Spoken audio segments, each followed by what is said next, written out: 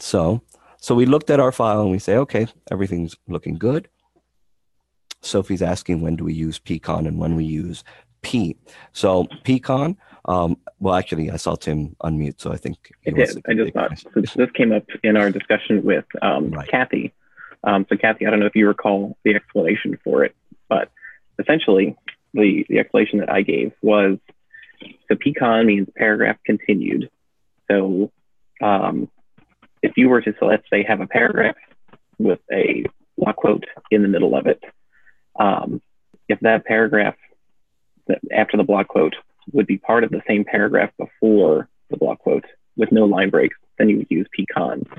So it's going to get a little bit into what else is going to discuss with editorial, because in composition, we're not like reading the whole book.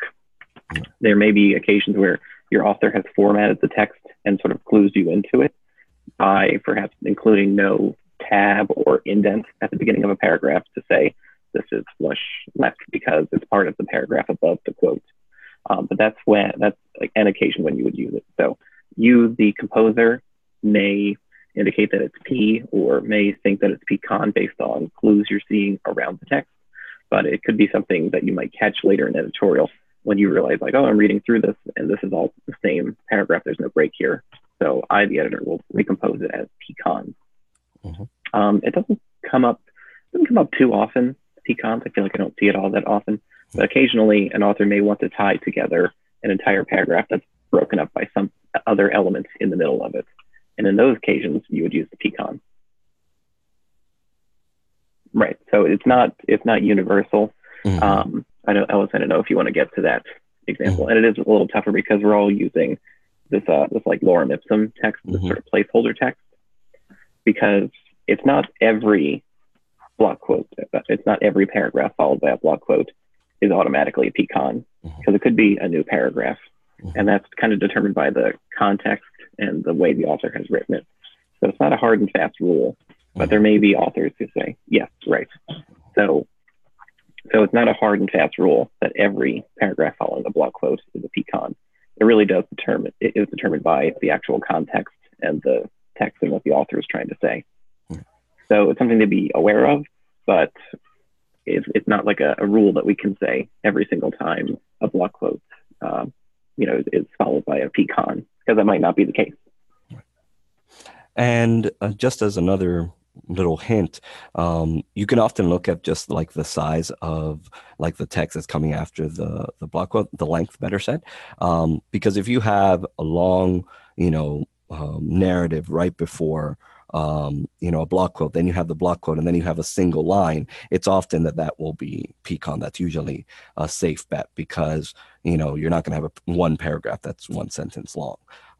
But again, it's all determined by content. So again, another good reason why we should use English, and we will use English for the next time, because that'll make it a lot easier to explain. But in this case, we can look at certain clues and say, okay, this is just a couple paragraphs, a couple sentences, excuse me. And so this will likely just be a P. And it's a determination that we made during composition. But as Tim said, if somebody's editing this, which is the next step after composition, according to our workflow, so the editor can look at it and say, hey, wait a second, I'm reading this. And because I'm the one that's reading this in depth, I can tell that this is actually a continuing thought. That block quote just interrupted the previous, paragraph. So let's make this pcon. And they can actually go in and do that themselves as well. It's something that I feel like I see a lot in academic, like monograph type books. I don't know if I see them typically in textbooks. Right.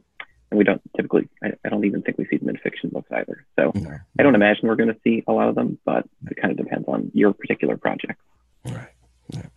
So in this case, for example, let's just to clear up any confusion, because I don't want to leave anybody confused, right? If we take this paragraph and say, we'll just do this.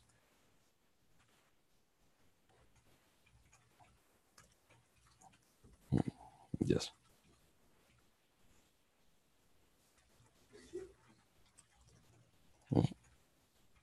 typing too fast.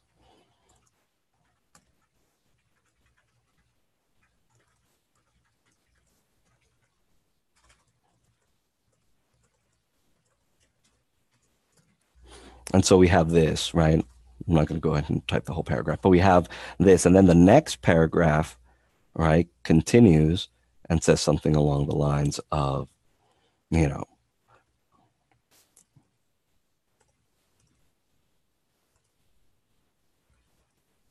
mm,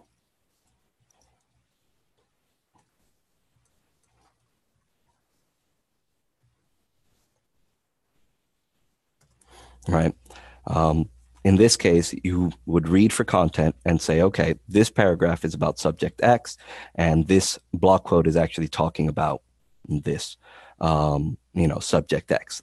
And then the next paragraph goes into subject Y. You can tell that there is that split, and so then this would be P. Now, if this was, this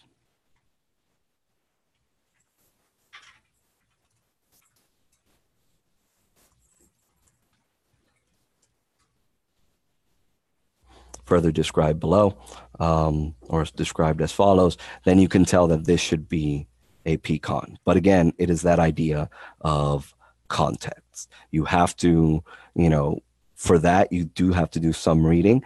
But here's the sort of kicker and what you need to walk away from. While you're composing, you're not reading. So it's okay if you miss that, especially if something's going to get edited after the fact. Because the editor is the one who is responsible for reading through the content and dealing with that. Yeah, and if there's still further confusion, we can always send maybe a specific example of the use of pcon, because I feel like we're kind of discussing it in generalities and more conceptual stuff, and that might just be tougher to kind of glean than if it was an actual example. Right. And as just as Tim was saying, it's like this is one of those instances where it's really good to get into like details and get granular about it. So if there's any further confusion, or like anybody like during the break wants to like shoot us an email and say, hey, I'd like to know more about that pcon stuff we talked about, let us know and we'll be more than happy to show you with examples and screenshots and all that good stuff. Does